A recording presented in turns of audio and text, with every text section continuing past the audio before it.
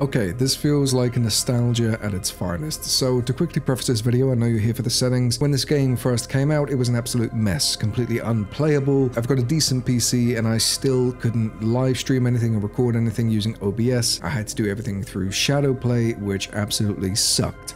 Since then, Bethesda have added so many patches and updates to the game, including DLSS support. If you want an example of how things used to look, the clip that is on screen now, that's what I used to get when trying to record things. This clip playing right now is what you will get with the settings I'm about to show you. The game actually works now, and I think I'm finally going to do an overdue Let's Play of Starfield on the channel over the next couple of weeks. Subscribe for whenever I go live or when the videos go out. So here we go. Open up settings, and then one thing to note before we jump into the display settings is they've actually introduced FOV settings, which was a very highly requested feature, as well as toggling iron sights and things like that, and large font menus. There's a bunch of other updates. I figured seeing as a lot of people were asking for those, they're there. So when you go into display settings, this is a quick rundown of everything we've got going on. Starting with everything at the top, we've got the borderless full screen window. I've tested pretty much all of these quite extensively, and I feel like the settings that I've got now are just a mix of the best visuals and the best performance that you could possibly get, averaging between 50 to 60 FPS. Render resolution scale, I've got that at a bare minimum all the way down to 72%.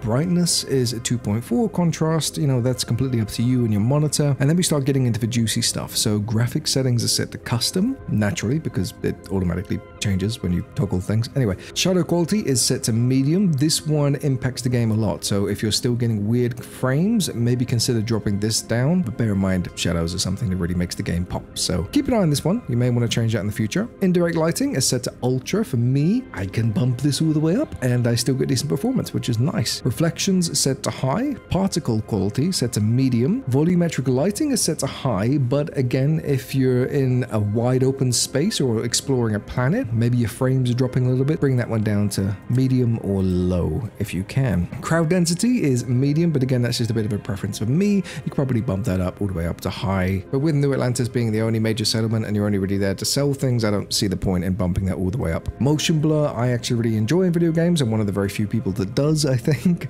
So I've got that set to medium. GTAO quality is set to high. Again, I'm still figuring out what all this stuff does, but playing with this, I found can impact your game a lot, so keep that set to high for now. Grass quality is at high. Context shadows are a medium. VSync has to be off in order for DLSS to actually work properly. There is an option to use FSR2. It's better than without upscaling, but it's nowhere near what DLSS can give you. So that is why I run with DLSS as it is. And then the DLSS setting I've got set to auto. Now the Nvidia reflex low latency, I think maybe if you were doing like an online FPS, use it, but for me personally, I prefer just keeping it off. It's not like you're really playing a competitive game. The bots in Starfield are pretty easy to take down as it is. Sharpening is entirely up to you. I don't think it has much of an impact on performance, but I've got mine set to 40%. VRS is on. Film grain intensity is set to 0, and enable depth of field is on. This one can have a bit of an impact, so again, toggle it if you're struggling. I remember when I made my first set of videos and I had to turn off the depth of field, particularly in the first mission, because it was just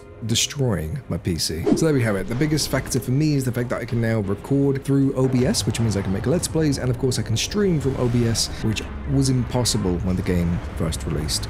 Now, one thing before we wrap up, I did mention this in my original video, but if for some reason the gameplay works fine, but recording seems a little bit weird, I recommend Nvidia Shadowplay. Just pop this guy open right here, and then not only do you have the instant replay, which is like a replay buffer, it captures the last 30 seconds of your game, which you can use to make clips, but you also have a native record and a live streaming function, although the live stream kind of sucks. But using this record method is so much better in my opinion. I can normally run this and OBS at the same time, and this will have far less of an impact than OBS itself. So give that a try if you're having any issues, but for now, thank you for watching. Let me know if you have any questions, leave them in the comments down below. And like I said, subscribe because we're actually going to be playing through Starfield very soon. I love your faces, you're amazing, you're beautiful. I will catch you in the next one.